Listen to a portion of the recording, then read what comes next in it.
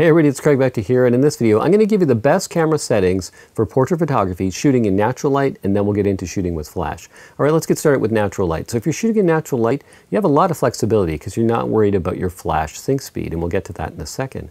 So I suggest a general rule is shooting at a shutter speed double the size of your lens. So let's say if you're shooting with a 70mm or an 85, or let's just make it simple, if you're shooting with a 100mm prime lens, then your shutter speed at a minimum should be 200. Although it'll be probably higher depending on your lighting situation. You can shoot all the way up to 8,000, whatever works. So I suggest looking at your in-camera meter and then taking a test shot, and then look at your histogram, make sure it's close to the right but not blowing out, and then also have a look at your highlight indicator warning, make sure that's on as well, and then just refer to that. And then if you need to make it a little brighter, you can. Now I don't use spot metering, it depends on your camera model what they call it, but I just do a general metering of the whole scene, and then I just look at it. And I think the best thing is to use your eyes and see what you think. Does it look too bright? Does it look too dark? One thing is to always have your LCD screen on the same setting. Set it for 3 or 4 or 5. Get used to how your image looks, because if it's on auto, it's going to vary depending on your lighting situation. It's going to be really hard to tell if you look at your LCD screen and you just gauge that if it's not always set the same. So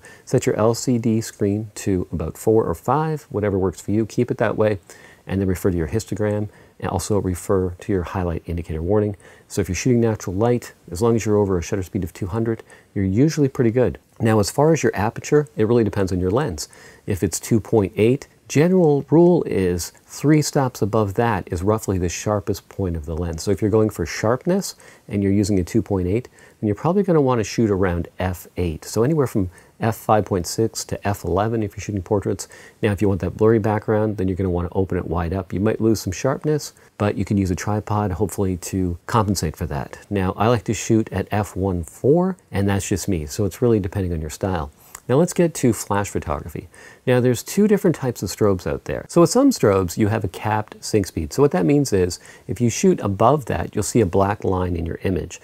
So for example, on a Canon camera with certain strobes, you can only shoot at a shutter speed of 200, nothing higher than that. And some Nikon cameras you can shoot at a shutter speed of 250. So be aware of that, what type of strobe you're shooting with. Now one thing you can do to shoot at a wider aperture is to use a neutral density filter. I'm going to put a link to a video below where I've shot with a neutral density filter, and normally I'll shoot with a 3 stop, so bringing the light down 3 stops. That will allow you to shoot at a more open aperture, say close to f1.4 or f2. So that's what you would use if you're shooting outdoors and you want a wider aperture and you know that your shutter sync speed is capped at 200 or 250. So use an ND filter. Like I said, there's a video below this one. You can check that out. You really can't see a visible difference if you use a high quality filter like a B+W filter. Now also I have strobes that shoot at high speed sync. Now the difference is I can shoot up to a shutter speed of 8,000 and I don't have to use an ND filter, which is just one less thing to think about.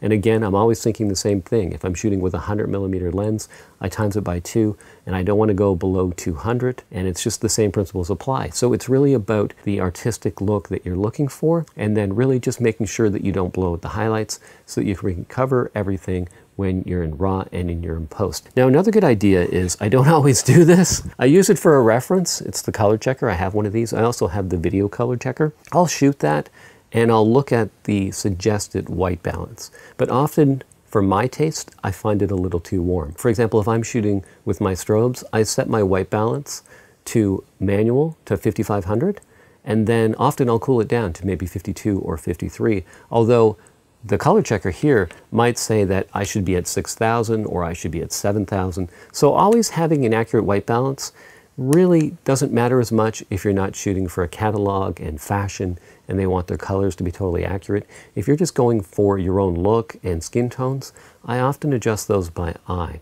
So hopefully these tips are helpful. If you have any questions, if something I said wasn't clear, just post them in the comments section below. If you found these tips helpful, give me a thumbs up. Also, if you feel like you want to share this video, just look below. You can click on share and share it with other photographers. And if you're not already a subscriber and you're new here, my name is Craig Becta, and I come out with new videos every week. So if you're into photography, just click on subscribe and hit that bell notification, and you'll get email updates when I release my weekly videos. All right, thanks for watching this video. Give me a thumbs up, leave a comment below, and I'll see you in the next video.